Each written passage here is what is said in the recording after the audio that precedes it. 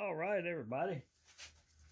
I'm doing a new walk around of my portable workbench because I finally got plans done for it. So, you know, you probably saw all this once before.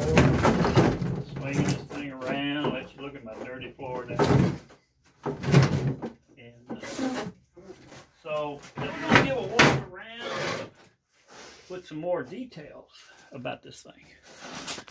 So, you know, you can cut holes in this, put clamps, whatever, and little cross connectors. You can actually put a shelf on that if you want to, but whenever you go to fold it up, you got to take it apart, or anything you got on it, you got to take it off. So, yeah, you can see details. Always put corner braces on. Now, this table here was actually made out of deck wood. You can make this thing out of anything. So I made it out of deck boards. You can see I used deck screws in it too, but you can use drywall screws. I use 1/2-inch bolts, washers. You know, you can probably go with 3/8, no problem.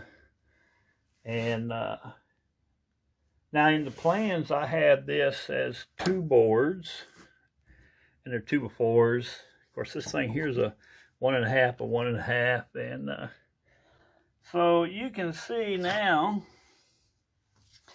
Down here, you can put a top on this thing if you want to. Make you some storage down in here. See? So, I'll let this thing down. And you can be pretty rough with it, because you're not going to hurt anything. You can put holes here in the side of the legs to clamp stuff up, or, you know, whatever you want to do with it. Personally, I've come to hate the holes. And I'm going to build another one of these. And I might just, I get ready to build it, do a complete build, and let everybody look at that.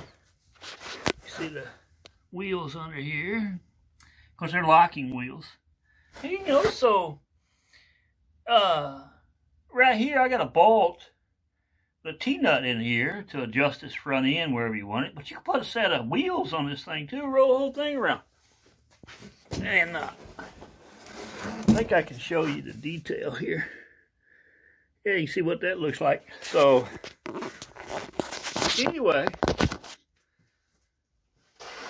I should have some plans up here pretty soon, probably as soon as I launch this video, and they're going to be pretty cheap. So, y'all have a good day now.